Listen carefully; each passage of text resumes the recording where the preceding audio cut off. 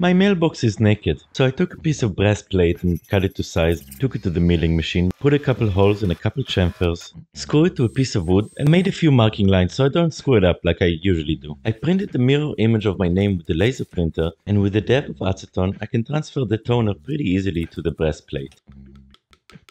Even though I'm not very good at it, engraving lettering is one of my favorite things to do, as it is very satisfying, though every mistake is quite visible and fixing it is almost always impossible.